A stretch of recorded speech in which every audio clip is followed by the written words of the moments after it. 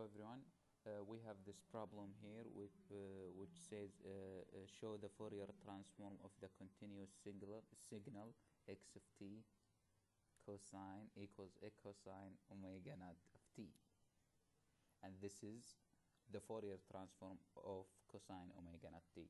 So the first thing to do is write down the definition of inverse Fourier transform, which equals to x of t equals 1 over 2 pi from negative infinity to infinity x of omega times e to j omega naught t d omega.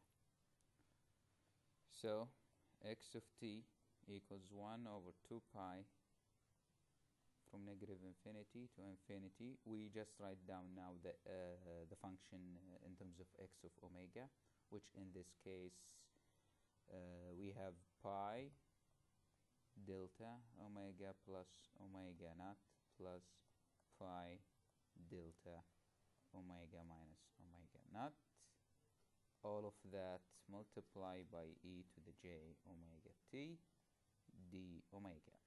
So we could factor out pi, so 1 over 2, and we could also separate the integrals to make it easy to integrate. Negative infinity to infinity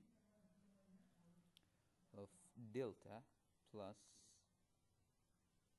of omega plus omega naught times e to j omega naught t d omega plus integral from negative infinity to infinity delta omega plus omega naught e to j omega naught t d omega.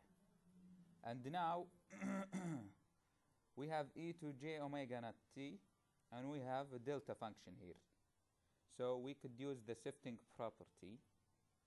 So we end up with this answer. If we substitute omega naught with 1, we get 1/2 e to j omega t plus e to minus j omega t.